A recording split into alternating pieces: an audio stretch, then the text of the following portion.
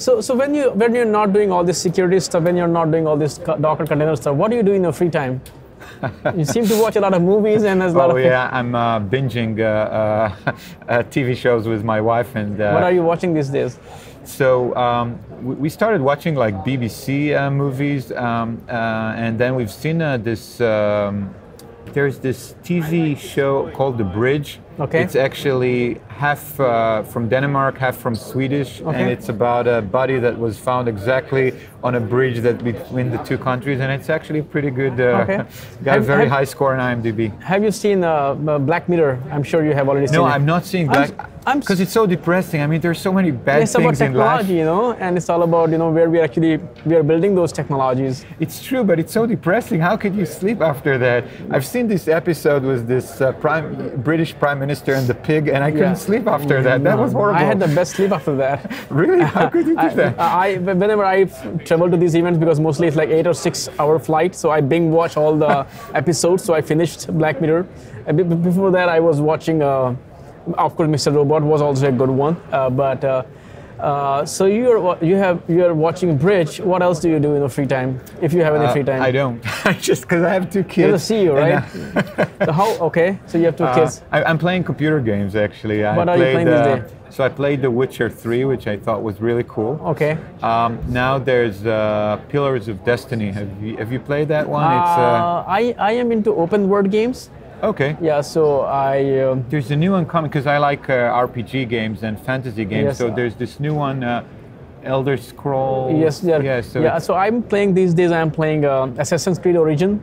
Oh yeah, okay, but it really consumes the video card, right? I mean, I have a PlayStation 4, and then I have a Xbox, and I'm Nintendo Switch also. So like I finished Horizon Dawn Zero, and then I have not killed Ganon yet. I am keeping it alive just for the sake of fun, and also because the buttons on PlayStation versus Nintendo Switch are different, so you lose all the expertise that you built goes away. So did you play? It's sort of open world, and it's also kind of similar to Assassin's Creed. It's called Mordor, Shadows of Mordor. I have not played yet. Yeah. Oh, it's really good. It's amazing. You kill people in much. It's more funny, and it's a pretty good game.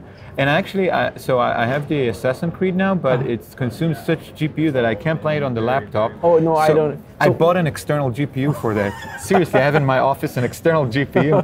And just to play that. So when do you do the work? Because you're mostly playing the games, right? Oh no. Does your team know that you are actually not? Forget about the team. What about my wife? Like, you know, she thinks I'm working very hard. Yeah, so. Same with my wife. You know, I hope she won't watch this interview, but she. For a very long time, and I'm sure that even she doesn't know that I have Xbox and PlayStation and Switch. Really, she doesn't know. She didn't know for a long time because I work from home, and my office is also my workplace. And I have all those PlayStation VR and all those things, so she has no idea because I have so many gadgets. She has no idea I have games. But I just hired a really good team, so we have a really good marketing. All of you just that's why RPG and all those. Exactly. No, and then I have some time, and then like the entire team, whenever I try to do something, oh Ben, maybe you should just do something else. Don't interrupt. Don't like you. Yeah. Let someone else do that. Right. You just go and play your game, okay? Yeah, don't disturb us. Don't talk to customers. Don't install the product. You're doing fine. Yeah, we're fine. Just go and play the games. Yeah. So they're like, just keep him busy, okay? Don't distract him. Yeah. So it's sort of a win-win. Right. And outside games, do you do any other thing? You have 2 kids. How old are they? I have a 10-month. Okay. I have a 3-year-old, and I have a minus 7-month. Oh wow! Because I have a 6 and I have a 2, and so this now actually I don't want to say on camera, but the 6-year-old, he's playing Assassin's Creed with me. Oh wow! Yeah, and he's on level 13, and he's so happy that and he mastered the game. Yeah. So do you being a technologist? What is your? I mean, your kid is small, you know, but what is your idea about giving them access to technology, or do you want to detach them from technology? Because these days everybody's on iPad and all.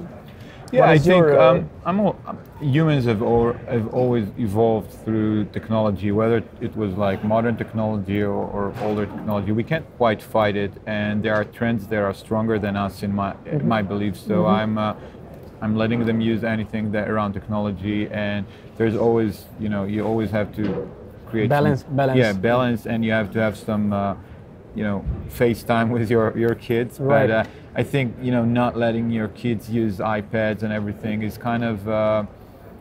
I understand it's from good intention. It's a good end result, but it's very hard to do because we live in a world where they want it, and every time I actually grew up religious, and every time someone tells you not do something, and then you end up really wanting it, right? So I'm trying not to fight it because I think it's a futile fight. I agree. Sometimes the only difference happens is that a lot of parents, they think that their kids are being productive and constructive, but they're just consuming content. So it's not about the kids as much as the parents. They are swiping an app on iPad and my kid is a developer. If you want, teach them Scratch or something like that.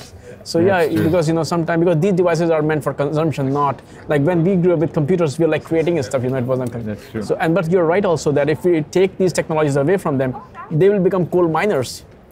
They won't have access to, and they won't be even prepared for the world we are moving into. Yeah, they'll start going to visit their friends a lot and then play iPad. Exactly. That's why I gave my son access to all these technologies, so he doesn't have to go outside to find them.